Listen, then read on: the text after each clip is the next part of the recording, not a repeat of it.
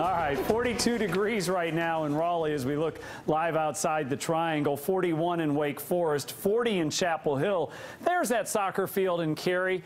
As you see, 44 degrees with sunshine and blue skies. Love that shot, especially this time of year in the late afternoon, evening, because you can watch the sun actually just go right down. But we got a while to get there and enjoy the sunshine today, albeit on the cool side of things. It's 45 in Roanoke Rapids and Rocky Mount, 48 in Goldsboro and Fayetteville and Rayford, 43 in Sanford, 39 in South Hill, Virginia. It was 39 a little earlier in Roxboro, but you're at 41 degrees right now. It's just a chilly morning. Winds, yeah, calm from Siler City, Sanford, and Duns.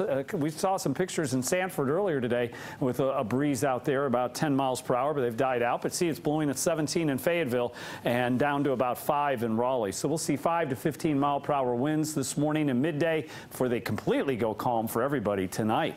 So we've got clear skies right now, 8 o'clock temperatures in the 40s, 48 at 10 o'clock, 52 at noon, 55 at 2, 58 at 4 o'clock, 54 at 6, and 47 at 8 with sunshine until the sun sets at 6:32 tonight.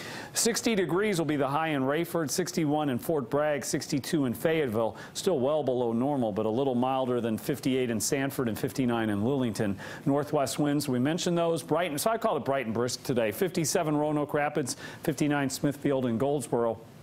And then we've got 57 in Durham and Lewisburg, 58 Raleigh and Cary, 56 in Chapel Hill. Look at the low temperature map. This will make beer shells shiver. 30s, the blue, deep blue 30s coming over most of us, maybe a couple outlying 40s, especially along the coast. And because of this forecast and because the winds will be light, we could produce some frost on the ground. Even though the air temperature will probably be mid-30s for lows, ground objects, including plants and tender vegetation, could hit some frost. So frost advisory is up for Monday morning, includes the entire viewing area except for Wayne, Sampson, and Cumberland counties. But for those three counties, it's still going to be cold in the morning.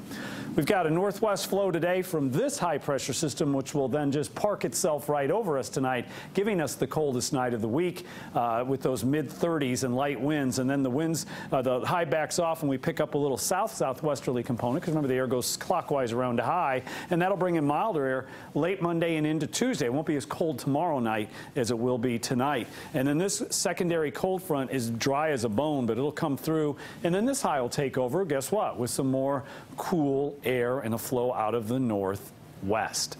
So your forecast then for today, 58 degrees and sunshine, low of 36 tonight, some frost then obviously possible tomorrow morning. Otherwise, I think that's a nice afternoon. Monday 64, Tuesday 70 degrees, there's your heat wave. And then Wednesday, 64 degrees. And then as we get a little cooler, Thursday and Friday, upper 50s. And maybe a shower on Friday, increasing clouds, mostly cloudy Saturday. As I mentioned earlier, a couple models trying to bring rain in Friday, a couple other ones trying to hold it off to Saturday.